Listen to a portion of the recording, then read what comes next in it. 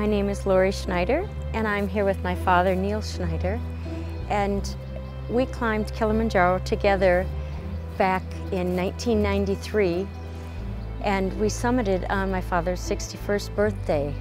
And then several years later, I was officially diagnosed with MS. Although that first Kilimanjaro climb, I was experiencing a lot of the symptoms of MS but didn't know it.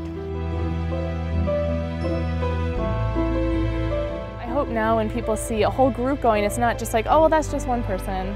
You know, she's an exception. You know, they see a whole bunch of us going up this mountain and at all different levels, and they realize that, you know, they can do it too. And I hope that inspires a lot of people with MS. I hope it also educates a lot of people. We're having an incredible time. It's been extremely difficult, but we're trying to climb beyond our limits with this trip to the top of Kilimanjaro.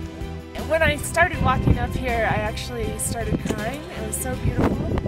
It's been an unbelievable experience. Every day has been a summit day for me. I think probably for everyone on this trip, whether they had a disease, whether they were a companion, or they were a doctor or a nurse attending the group, it's probably the hardest thing they've ever done in their life. The most exhausting, demanding thing they've ever done. And they all really excelled in just pushing themselves to whatever they were capable of doing.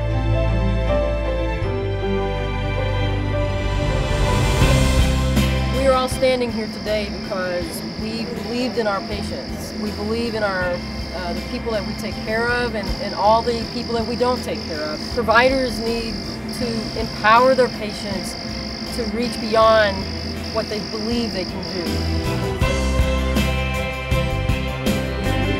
My message is that we can't change the past, but we can change the future. My message to everybody is to believe in yourself, don't be afraid to try, and to follow your dreams, whatever your dreams are.